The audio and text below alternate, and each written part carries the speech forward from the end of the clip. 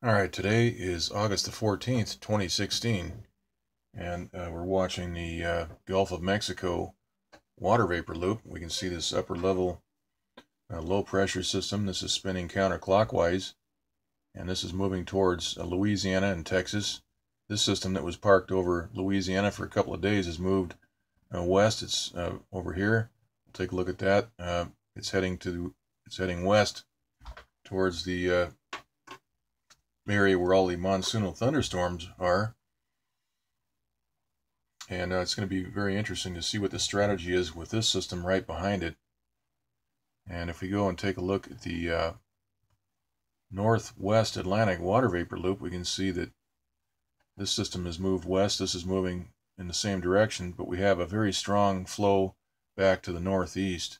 And we also have a transmitter generated high pressure blockade right here, which is preventing any of this moisture moving out of the northwest and out of the Gulf of Alaska from merging with anything down here. So we have a man-made blockade here that is preventing any merging, like I say, from what's coming down here.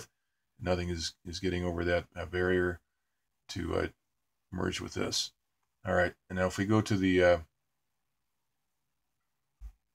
Northeast Pacific water vapor loop, we can see that we have a huge area of high pressure here. This is blocking everything.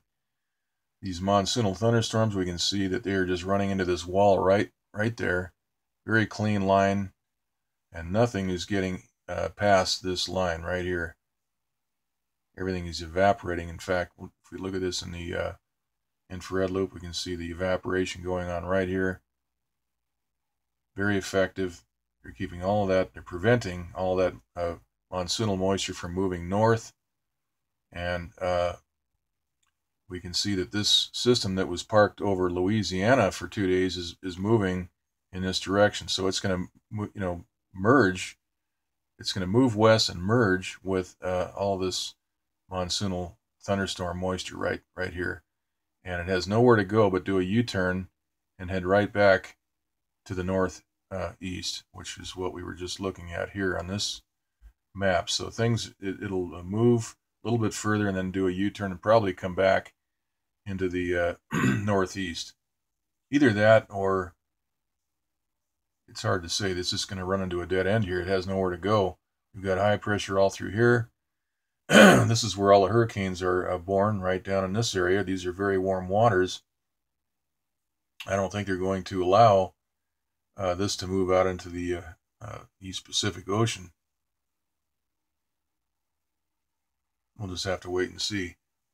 Also, we have a upper level low pressure right over Hawaii right here. This has been pretty well beat up by a transmitter. There's nothing to look at really on this in the infrared loop right there. That's sort of a dry upper level low, as they call it on TV. Dry low. All right, so this very strong high pressure. We had it was 99 degrees today in the foothills of Los Angeles. Currently, we have 83 degrees at 9 p.m.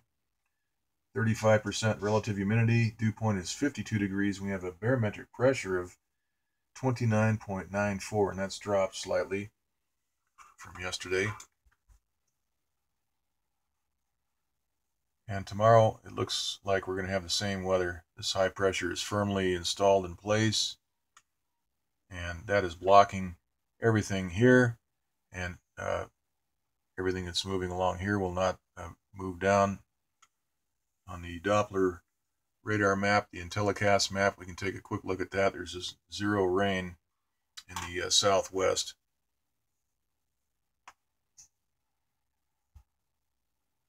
There's a little bit of rain on the Baja Peninsula right down here showing up.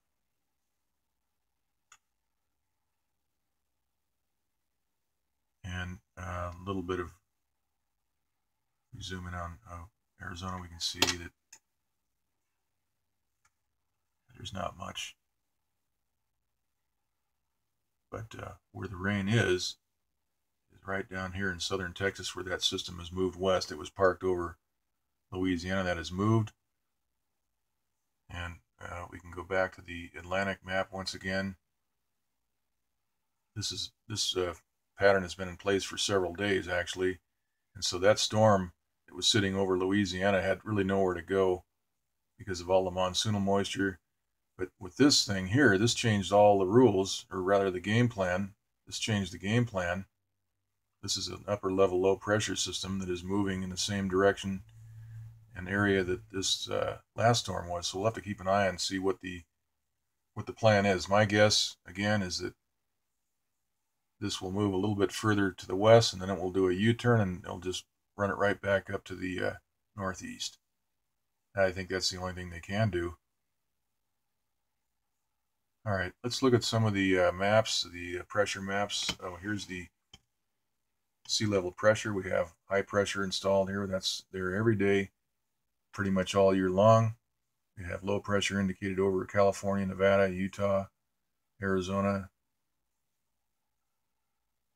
The 500 millibar is quite different. We have high pressure installed all through this entire area, and the low indicated right there where that storm moved towards the west. It was parked over Louisiana.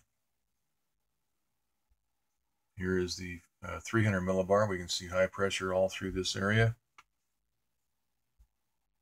And we have that upper level low over Hawaii right here. And we've got this low over Alaska, delivering some rain up there. They're getting plenty of rain. That's good.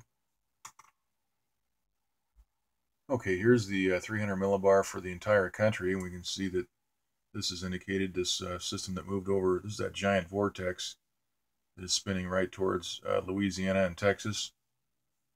Right there. Keep an eye on that. All right, here's the East Pacific water vapor loop.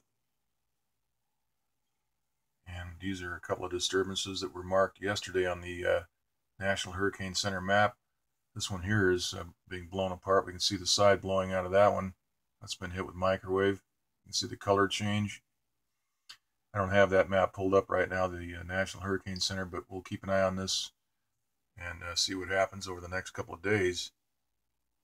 And we have this system. This is the storm that was over Louisiana right here.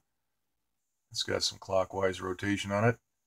And like I say, this will probably move over a little bit more, and it'll just do a U-turn. It has nowhere to go. It's hit a dead end. Got high pressure all through here. It's not going to move out into the Pacific. We'll wait and see what they do. They may let this run out into the Pacific. We'll just have to wait and see. I don't think they will. They'll just turn it right back towards the northeast. All right. That's it. We'll do another update tomorrow. Okay, that's it.